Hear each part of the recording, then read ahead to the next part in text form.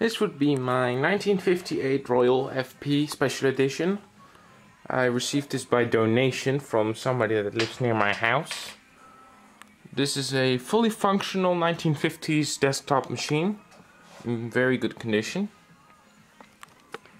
Royal FP came out as the standard two-tone grey, which is the most common version of this machine, but Royal was known back in the day for bringing out surprisingly weird colors, even for its, especially for its day, considering you had in the 1920s and 30s flat top models, which came out in blue, yellow, green, red. I have the red one, and they did that all throughout their legacy, really.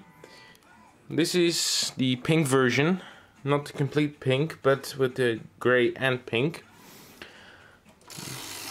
When I got this machine, it was fully functional.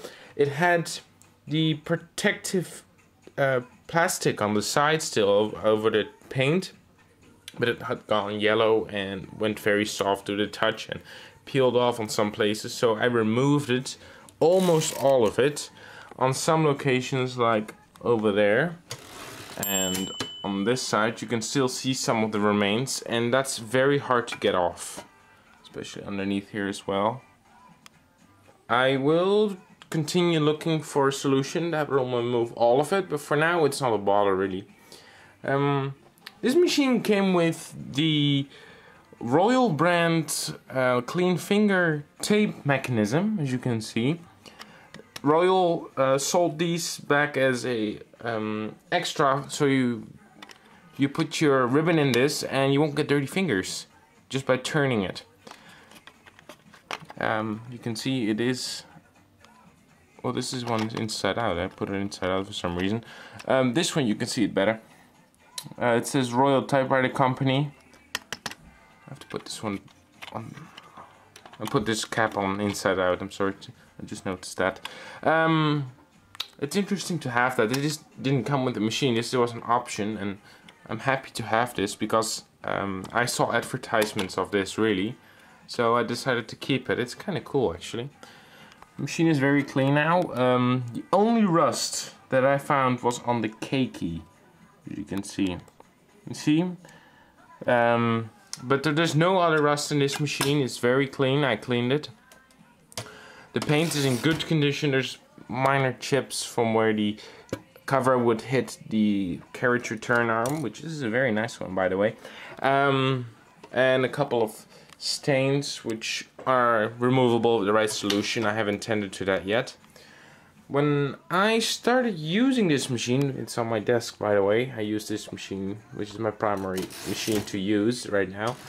I noticed that the tabulator was sluggish for some reason in returning, and that would cause a jam up in the advanced system, so you would hit the tabulator and you couldn't continue typing because the tab setting was still engaged, because the button would stay down. This turned out to be just one screw was tightened too much. It's hard to see. Well, no, you can't see it. Behind here there is a screw. Oh, you can see it a little bit, possibly if I turn the light. Let's see. No, it's hidden too much. There is a screw in there that adjusts the tightness of the tabulator, and it was tightened too much. So the button would stay halfway down, which would cause the jam up in the system. Just by unscrewing that system and oiling it a bit, it works a charm now. It doesn't stick down anymore. All the other functions work perfectly fine. There is no anything bent out of shape. Everything on this machine seems to be original. There's barely any scratch. The most scratches are on that panel, which of course I could just take out and clean up. And there's a tiny scratch on the back, but that's it. Overall, this machine is in very nice condition.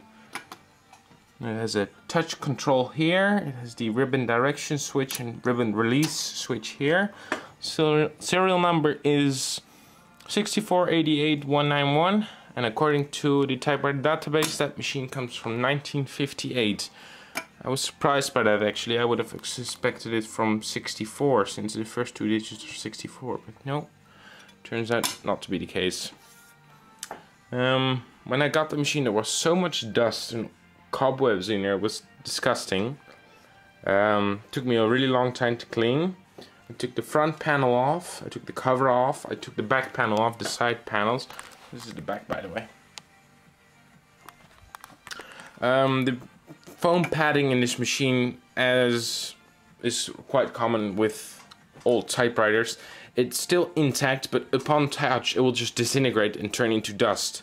This machine still had some padding, but you would just touch it, it would just fall apart, crumble. You can, oh no, I covered it up, but there was some, I just cleaned that up when I was fixing the tabulator. So I went out and I went to like a sewing store where you can buy all kinds of supplies for your sewing projects, and I bought some velvet, as you can see, and it's in here and it's down below on the front, on the inside of the front panel. I put it on the inside of this back panel and the lower back panel, and I put it on both side panels, and it actually works. It dampens the sound quite well. It was better than without it at all, and it's good stuff. I used hot glue to put it on. It's soft velvet, but it's very strong. So that was a good decision, absolutely. Especially since I want to use this machine regularly. It's a very good machine to type on. I highly recommend somebody finding this machine and looking for a good machine to type on. This is a very good machine to use. And of course, having it in a special edition color makes it even more fun, because it just looks better on your desk than the two-tone gray, I think. It's different. And of course, I was lucky to have it in pink, because I have a matching Royal Futura 800 in pink. So that was a good find as well, you know. It's practically the smaller version of the Royal FP, Royal Futura 800. I suppose there are other models as well that would match. I mean, for instance, a Royal Quiet Deluxe of the 50s, or it's called a Companion, or a Royal Arrow from the 50s would, if you have the plastic key version, the green keys or the white keys, that would be a match for the Royal HH. Now, if you have the older 40s,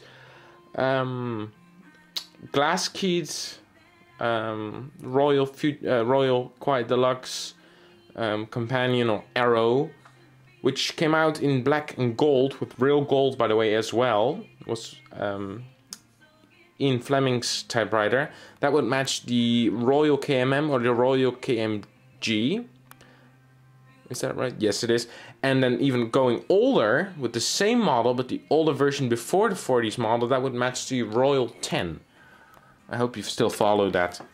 Anyhow, like I said, this machine has a new ribbon. I cleaned it up. The plating on this is still good. You can see if I press my fingernail against it.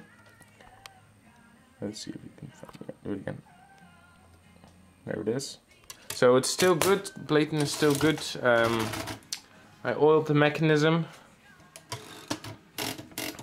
Not like literally. This is the color selector on the side. Everything on this machine works. It's in very good condition.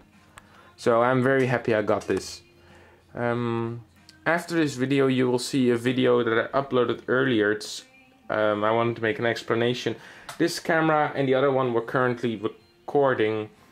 They were charging the batteries, and I had to use an old Kodak EasyShare C613 camera. But the quality on that camera is very poor, and it was very shaky, I noticed. However, I'm still uploading that video because the machine that I used, the machine that was presented in that video is now in storage. So please excuse me for that. Thank you very much for watching. Bye bye.